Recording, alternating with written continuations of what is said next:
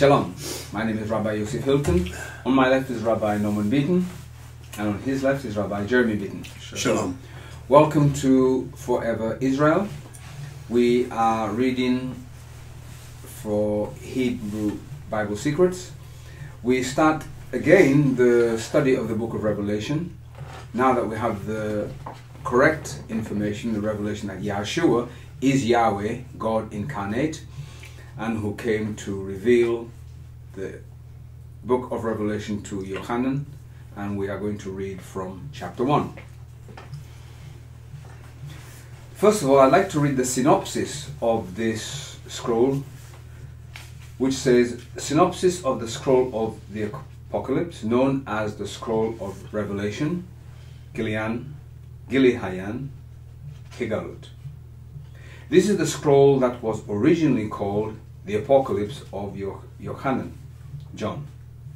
The name was changed later to be called Revelation. The scroll of Revelation was complete before 70 CE and not the popular version of 95 CE, Common Era, because John was told to measure the temple in Revelation chapter 11 verse 1. How could he measure the temple since it had been destroyed during the Roman siege between 66 CE to 70 CE, the Common Era? Martin Luther, the German theologian, did not consider the scroll of the Apocalypse to be prophetic or apostolic. John Calvin did believe in it as part of the canon, but did not write a commentary on it. Gregory of Nazianzus, the Archbishop of Istanbul, Turkey, in the 4th century, did not want to include this in the Christian canon because he had difficulty in interpreting it. The Christians in Syria did not use this in their daily liturgical readings. Many Christians even today are afraid to read it. However, we fully believe this scroll has been coming to fulfillment in the last days, which are upon us. This is very much part of the inspired scrolls, not dictated by Rome, but by Yahweh, the Elohim of Israel, the supreme God. In the scrolls is revealed the 7 feasts of Israel with the Yahubel, Jubilee, to the final victory and restoration for all of Israel. That means that all the Torah obeying Yahudim, Israelites, who strive to serve the set-apart one, Yahweh, the Most High, of Israel, are already included in the restoration plan that is made for Israel, and they are not excluded as wrongly taught and thought by many even to this day. The Messiah's blood covers them today, but it is not yet time for them to know this. The Messiah is a type of Joseph in Egypt, who fed his brothers with grain of Egypt, but did not let them know about him until the very end. The only one door is Messiah, and when you understand that the Torah is the voice of Abba Yahweh, the Most High God, spoken through the Messiah, and Messiah is the one also giving the Torah, then you will have a revelation of this narrow door that Yahudim, the Yahudim, already have been trustworthily keeping the Torah and the feast of Yahweh. Since the Torah is a feminine Hebrew word, the Torah that derived out of the mouth of Abba Yahweh, the Most High God, was handed to M'Kokma, which is really represented by it, and in turn to her son Yahshua, who then handed it down to the prophets of Israel. When the Messiah was questioned by 2 well-known persons, one an expert in Torah in Luke 10:25-27, and the other a rich man in Matthew 19:17, in both the Messiah told them to guard and do the Torah commandments to inherit eternal life. He did not say, wait for me to die and rise again. Yahudah is set as judge to guard over the Torah and feasts Yet many do not understand this plain truth. The revelation of knowing who the Messiah is not automatic or by flesh, but by the Ruach HaKodesh only, which is the Holy Spirit. For further understanding, we recommend two books, Islam, Peace or Beast, and World War III, Unmasking the End Times Beasts of the End Time Beasts, written by Rabbi Simon Altaf from the following website, www.forever-israel.com. All glory to Melech Yahweh, the Most High God, our Maker, for this present translation. Thank you, Rabbi. You're welcome. So if we just look at if we just go back to when the Messiah was questioned by two well-known persons. The first one we have would be Luke 10, 25 and 27. So if we just look at that quickly. Have you got Luke 25? I can get it. Okay, thank you. Luke 10? Yeah, Luke 10, 25 to 27. I got that here. You got that? Can you read that, please, Rob? Okay. Luke 25, 10:25. And behold, a certain expert in the Torah stood up and tested him, saying, Rabbi, what shall we do to inherit eternal life? And he said to him, what is written in the Torah? How do you understand it? And he answered, saying, you shall love Yahweh your power with all your heart, with all your soul, and with all your strength, and with all your mind, and you and your neighbour as yourself. Okay, thank you. And are there any footnotes in there? No footnotes on that one. No footnotes, okay. And the second one we have is Matthew 19 and 17. 19:17, sorry. Have you got that? Yeah, have you got that, please? Matthew 19:17. And he said to him, why ask me concerning the good? There is indeed one good. If you want to enter into life, guard and do the commandments. Okay. And in this verse, you have three references, okay, 4, 5 and 6. Yeah, let's have a look at those. So, why ask me concerning the good? So the good is the translation of the King James Version here is incorrect. Yahushua, or Jesus, is pointing to Torah observance, which has the idiom for good used in Proverbs 4 and 2. So if anybody can get Proverbs 4 and 2, Rabbi, do you? Would you like to explain? You go. Proverbs 4 and 2. So then if we go down to the next one, just as you're getting Proverbs 4 and 2, it says, there is indeed one good if you want to enter. Let's have a look at this word, enter. The longer readings found in most Bibles are missing in the important manuscripts. And let's have a look at the last one, which is life, guard and do the commandments. So that says, keep Torah to have eternal life. Okay, so Proverbs 4 and verse 2 says, for I give you good teaching, forsake not my Torah. All right. Thank you, Rabbi. Thank you. So forsaking not the Torah and guarding and doing the Torah is what, Yahushua, Jesus, is saying here. So, this is what we need to come back to the understanding. So with that said, we'll read. Chapter 1. Ready? Mm-hmm. Yep. Okay. The revelation of Yochanan, John, ben Zabdi, or son of Zabdi, to the end times generation of Israel across the whole world.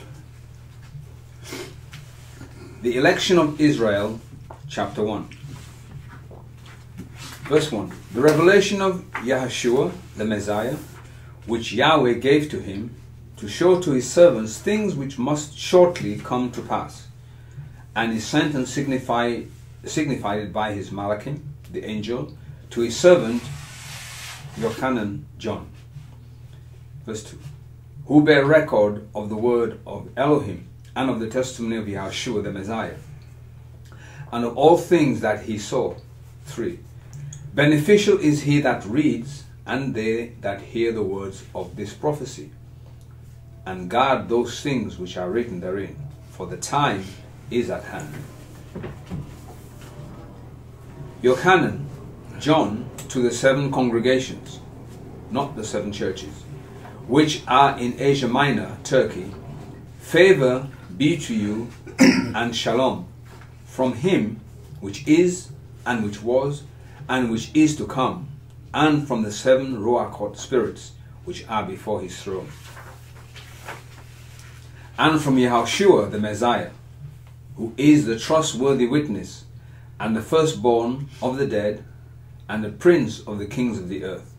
To him that loved us, and loosed us from our own sins in his blood, and has appointed us a kingdom, serving as Kohen priests to Yahweh, the Most High God, and his Av, his Father. To him be glory and dominion forever and ever. Amen. Verse 7. Behold, he comes with clouds, and every eye shall see him, and they who pierced him, and all tribes of the earth shall wail because of him. Even so. Amen. 8. I am the Aleph and Tav, says the Master Yahweh, which is, and which was, and which is to come, the El Shaddai Almighty. I, Yochanan, John, who also am your brother and companion in tribulation, and in the kingdom and patience of Yahushua, was in the isle that is called Patmos, for the word of Elohim and for the testimony of Yahushua. 10.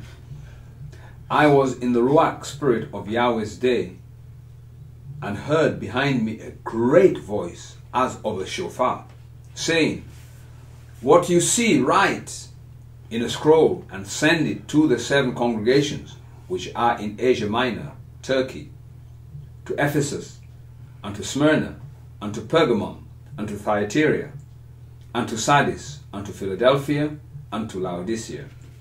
12.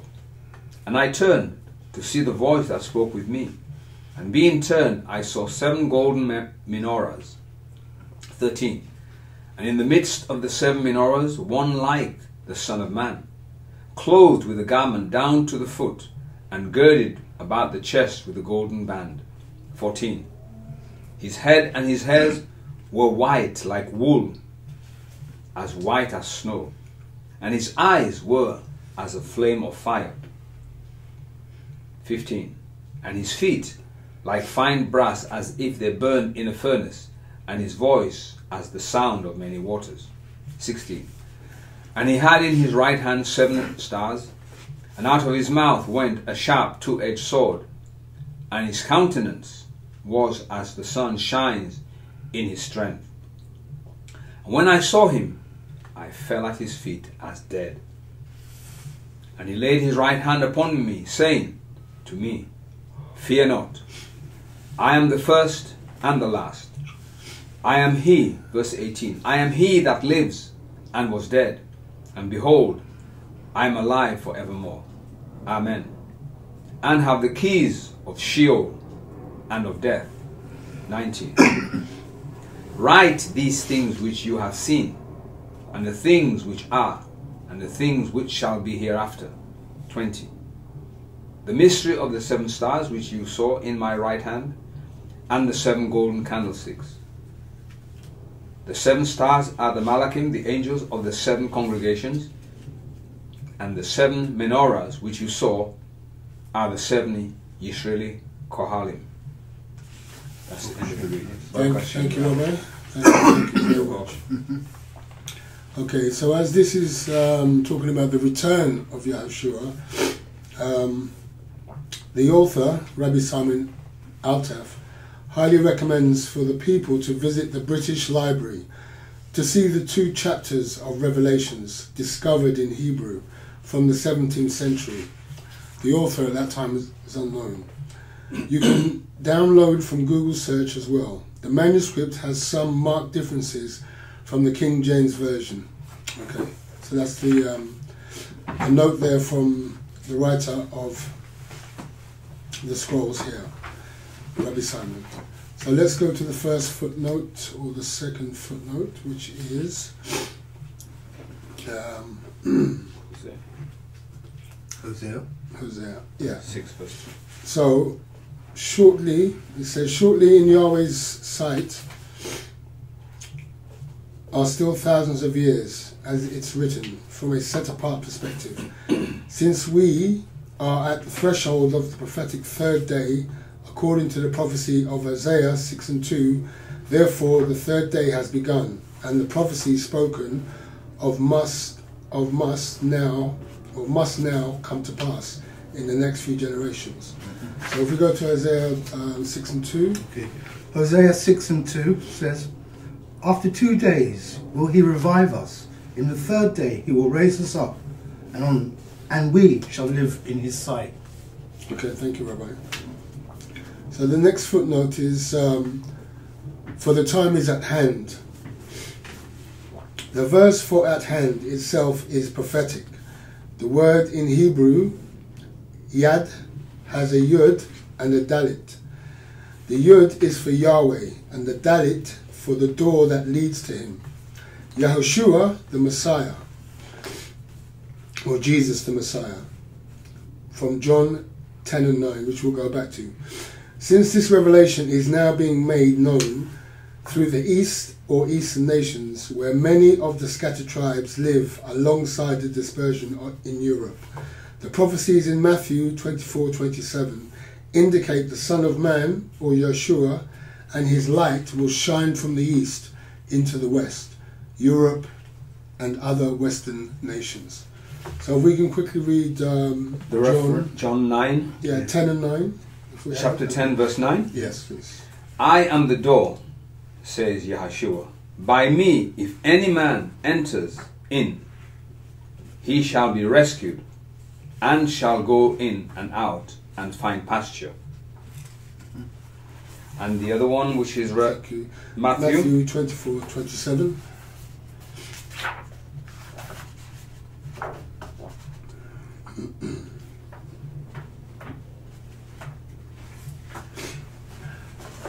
Matthew 24:27. For just as the lightning comes out of the east and flashes towards the west, so shall also the coming of the Son of Man be. And in there you have two references, 1 and 2. Okay. Would you like to read it? Yes, please. If you could. Reference 1. This is prophetic about the East, revealing the scriptures at the end of days. The true Hebraic roots, scriptures, would shine forth from the East. This means that Eastern nations will be side by side to bring Torah to the Westerners, who would be in deep apostasy. Is it any wonder that some manuscript evidence of the original Gospels was found in the Himalayan mountains and some Muslim nations in the East? At the end of the days, the Western nations will wane, but the Eastern ones will become more active in wanting to obey Torah. 2.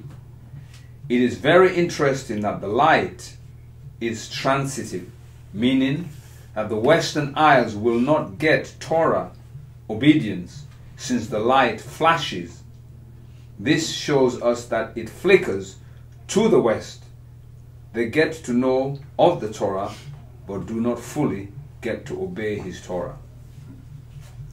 Right, thank you for that, Rabbi. You're welcome. So yeah, so obviously it looks like the Torah is going to take off in the East.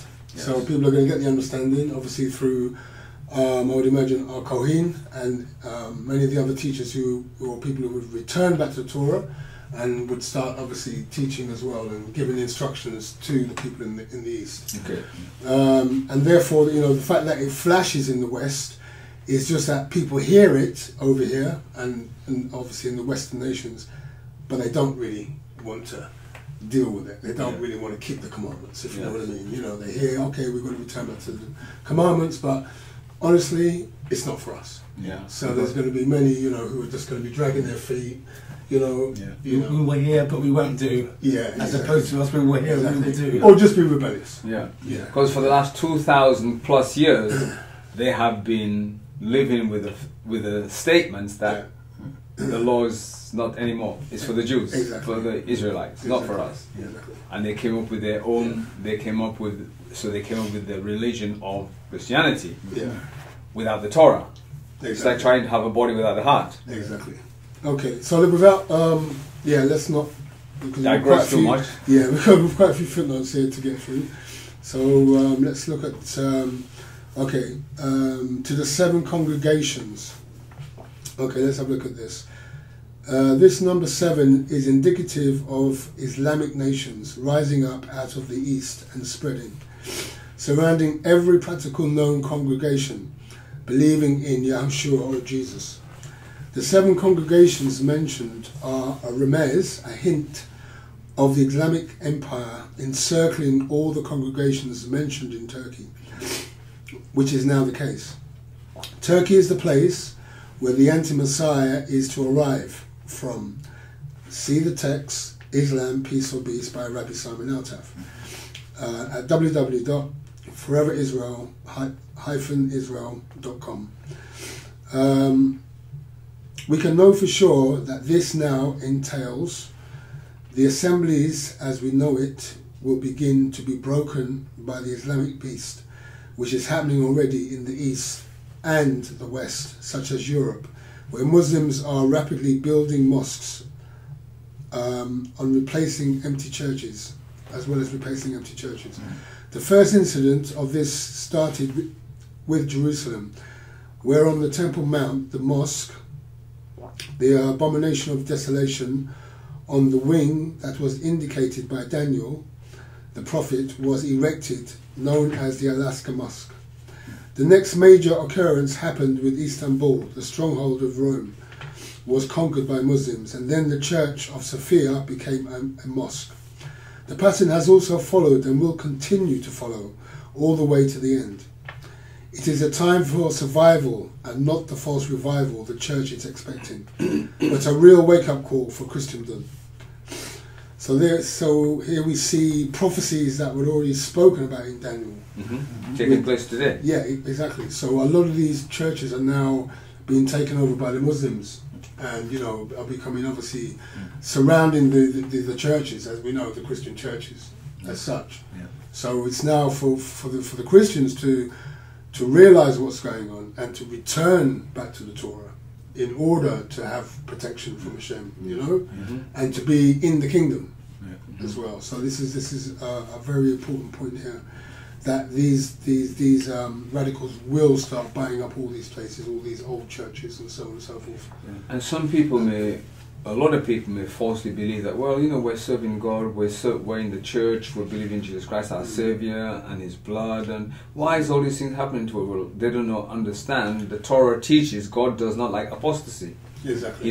He hates idolatry. Exactly. We cannot say we love God and we're not keeping His commandments, we don't keep Shabbat, we don't keep Sabbath, and the 7 feasts. Exactly. So, anyone who is a Christian or Hindu, whatever the case may be, if you come to Israel, you are grafted in the tree. Israel is keeping the 7 feasts every year. So everybody must follow that pattern. Not only Israel, they're in the Shayamin, they're keeping all the festivals. There you are. In the heavens. In the heavens. So that's the pattern, isn't it? Yeah. So the numerous mirrored image. As above, angels, so below. yeah. So the numerous angels are keeping Yeah. the 7 feasts annually. Of course. So must we? Exactly. So that's why they are experiencing the attack. Exactly. Yeah, and it's already being foretold. So transgression. Yeah. So let's move on before we digress. Yes. Okay. And so the Ruach spirits, which are before His throne. So let's have a look at this word throne. The 7 feminine spirits of Yahweh, apart from the Ruach HaKadosh, the set apart spirit, the Holy Spirit as we know it also.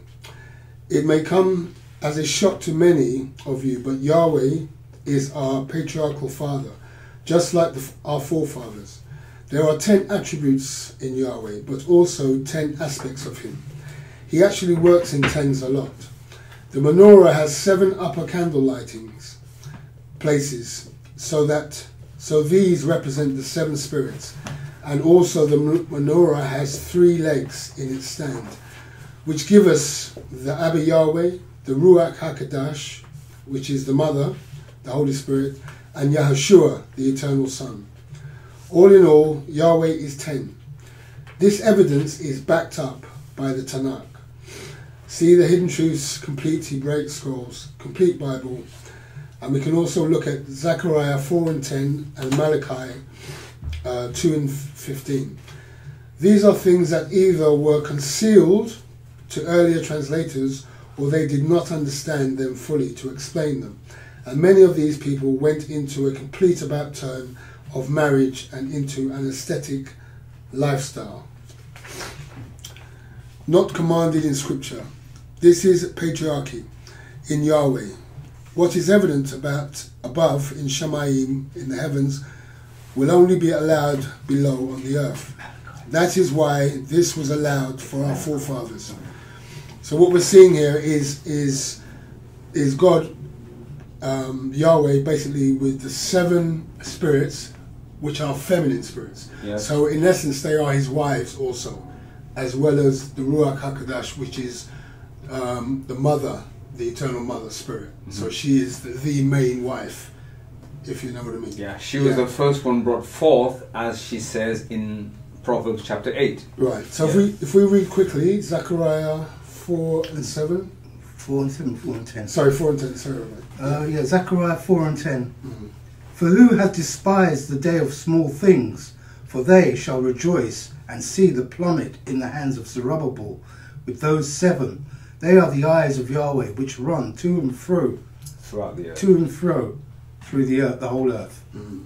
So the eyes of Yahweh are the feminine spirits as well. So they also have a job to do, as well as obviously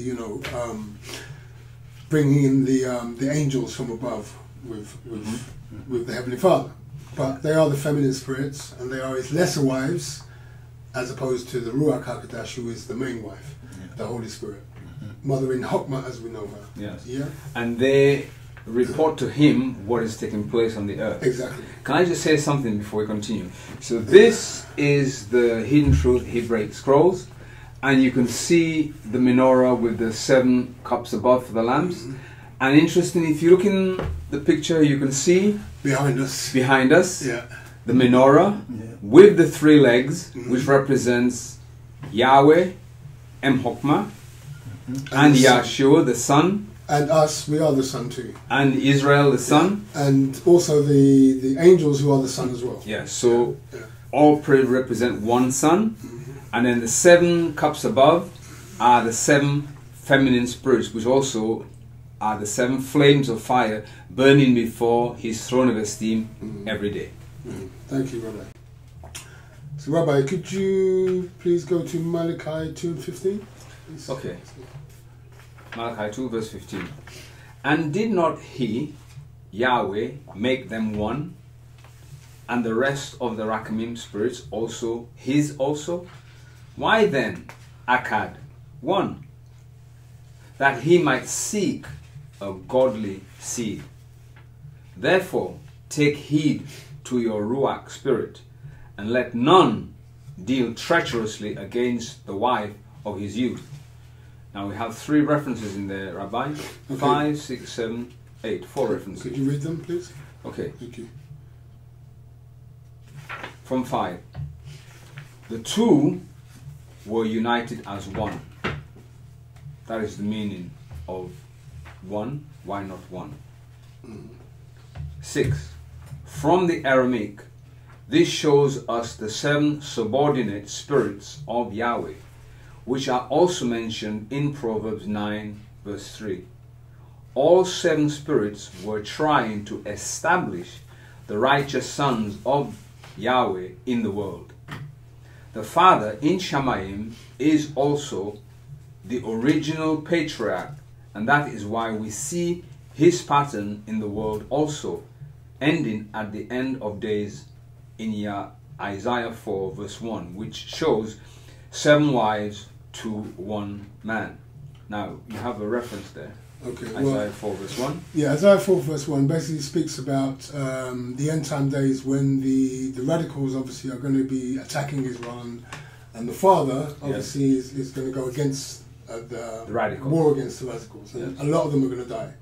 So at this point, their wives are going to be obviously husbandless. Mm-hmm. So then that's when it's talking about 7 women will hold on to 1 man, right? So these women obviously will be needing husbands, and they will obviously come to the understanding that the Torah is the way, and so they will be holding on to these Hebrew men, these Torah abiding people, and obviously marrying 1 man, but 7 women will marry 1 man at the time. This is also shown as a pattern which was given to us by the creator of the universe.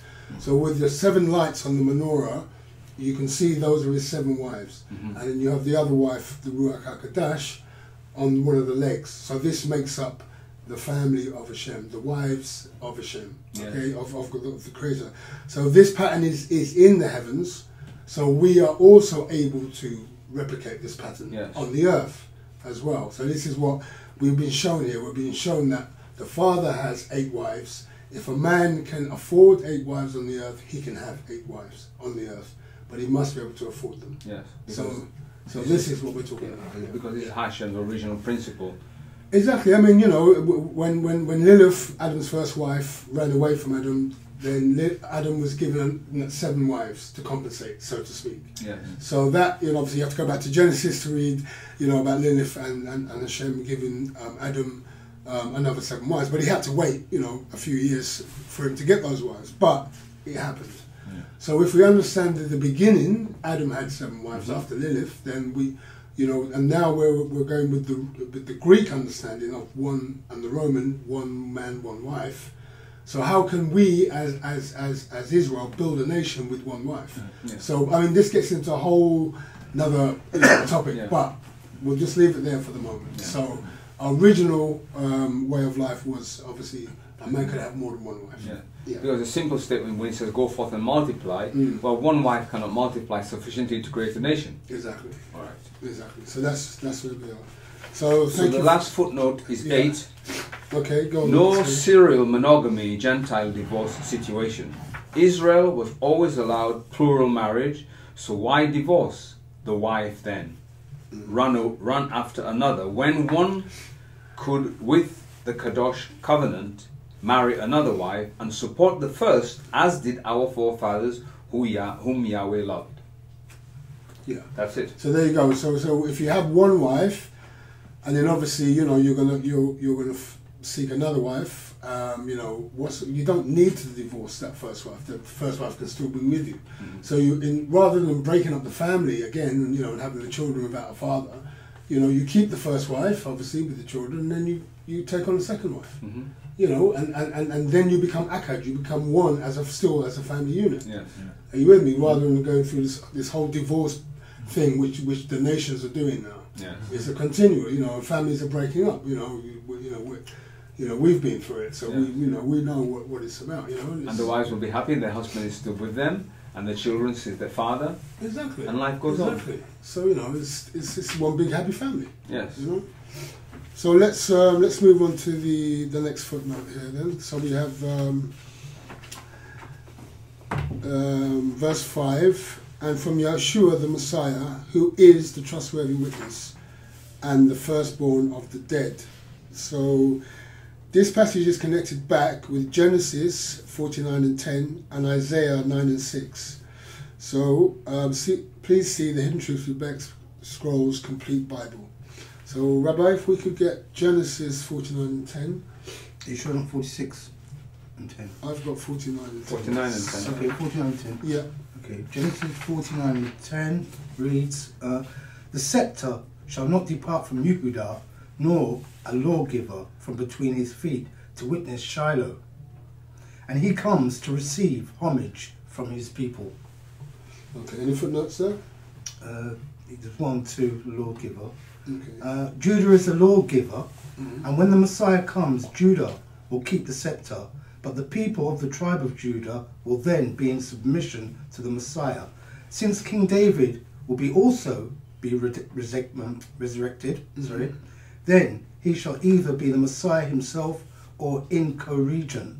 One candidate for the Messiah is Daniel the prophet, or one in likeness of. Okay, Yeah, Daniel. thank you for that.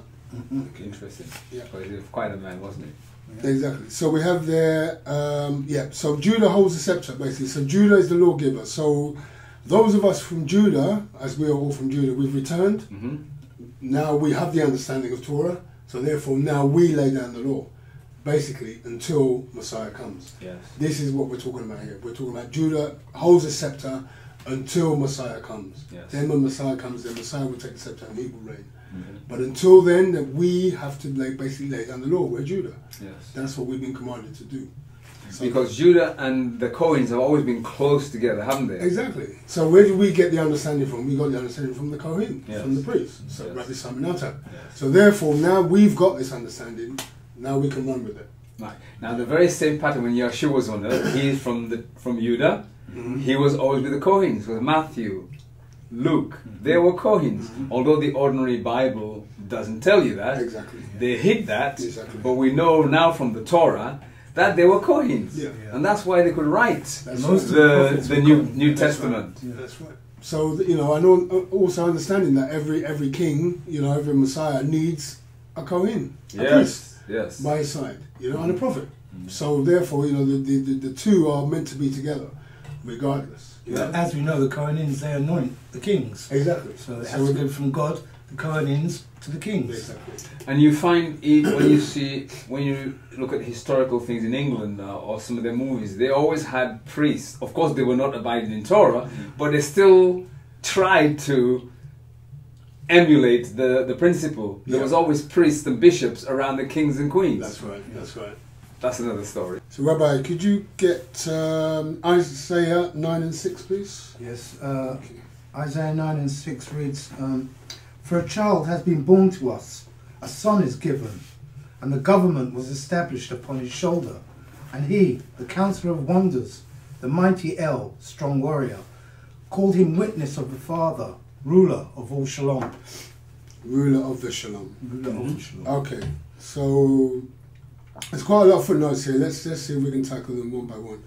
The government was established upon his shoulder. So Yahshua is Yahweh and will carry the government forever. Mm-hmm. So understand that Yahshua, the Messiah, is Yahweh. Yes. Yeah, and he will carry the government forever. Okay, so the second footnote, Counselor of Wonders. This is a more trustworthy meaning of the ancient Hebrew text, while the King James Version has it translated inaccurately. Yahushua indeed was a counselor of many wonders. One such wonder was the stopping of stormy winds and high waves in the boat in Matthew 14 and 24. We'll get back to Matthew 14 and 24. In fact, let's read it now. Matthew 14 and 24, if we could. Okay.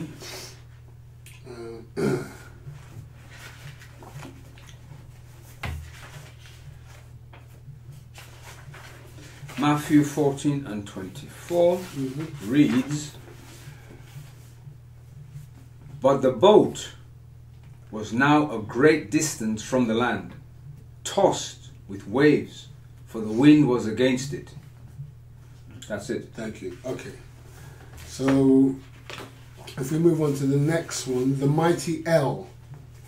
So the Hebrew word used here is Gibor, as in the sense of a warrior or fighter in battle. Yahweh is a man of war, type of action, as in Exodus 15 and 3. So we can just have a look at Exodus 15 and 3.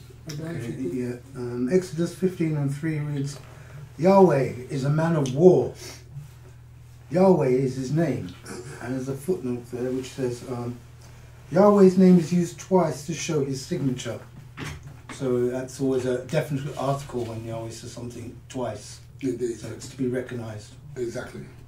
Okay, thank you for that, Rabbi. So, obviously, Yahweh is a man of war, type of action, as in Exodus 15 and 3, which we just read, taking us back to the Exodus of Egypt, where Yahweh fought against Egypt, and he will fight against radical Islam for Israel, and rescue the whole of Israel in the future. The land of Israel will also be cleansed. Mighty El is just a title of a future warrior king. It's nothing to do with him being God. Okay, if we look at the next footnote, strong warrior. Okay, let's have a look at this. The chosen person of Abba Yahweh, of God, will carry the government forever. The only one who can match this is Yahushua, the future king and present king in heavens, who commands the hosts of Yahweh. This Hebrew word are two nouns joined together in the Isaiah copper scrolls, while in the Masoretic text it is two separate words. So this can also mean mighty one of the warriors, applies to the Messiah when he comes to wage the final battle against the radical Muslims who turn up in Israel to try and annihilate Israel. So we go to the next footnote, which is called him witness of the Father. So this word witness. The king Hezekiah did enact laws that all the males would have to study the Torah during his reign, and he was a righteous king. So he did make a strong witness to the Father's voice of the Torah. So if we look at witness of the Father, so the word Father, this person is not the everlasting Father, but a witness for the Father, as the Hebrew word ad, ad, is used in this and in the original ancient Hebrew. The meaning of this word is witness. It can mean until in a continual action, but this is not the meaning here. While Jewish commentators apply this wholly to Hezekiah, but it can also have a future application to the future Messiah, the King of Israel. This applies to Yahushua, the Messiah only. Our only Abba in the Shamayim in the heavens, both spiritual and physical, is Yahweh. So therefore we await our future Messiah to come to rescue us from the exile. Okay. Excellent. So we have one last one, ruler of the Shalom. So the Dead Sea copper scrolls of Isaiah have Ha Shalom, meaning that it identifies this word not in an airy-fairy way, as many have put it, is a city and a place, because it has the definite article of the in front of it. We know the place that this describes is the ancient city name for Jerusalem. So a future king who will be the ruler of Jerusalem, so it could accurately be translated using ancient Hebrew as ruler of the city of Shalom. Just as Shem was the king at one time, so will the future Messiah. This takes us back to the holy mountain of Zion, and also ties this with Genesis 14:18. This is where Melchizedek is called the king of Salem, or properly known Shalom. The same name here is, if one sees with his Hebrew spiritual eyes open, then the sod mystery is that it ties this text to Melchizedek, meaning King Messiah. Okay. So Yeshua, Yahweh is going to be King and Messiah. King Messiah. Messiah. King Messiah. Yeah. So in the order of Melchizedek, so king and priest together. Yeah. In a combination, are combined. Yeah. Yeah. So Melchizedek is the order of the king and the priest together. Yeah. Priestly king. Where the priesthood, as we know, is from the line of Aaron. Yeah. But this is a different priesthood. It's in the order of Melchizedek. So king and priest combined together. Yeah? Okay. So with that, we'd like to say thank you for watching, and we hope that this has brought some new understanding and some new revelation in regards to the New Testament and the book of Revelation. And we hope we will see you on the other side. Thank you for watching. And shalom, shalom.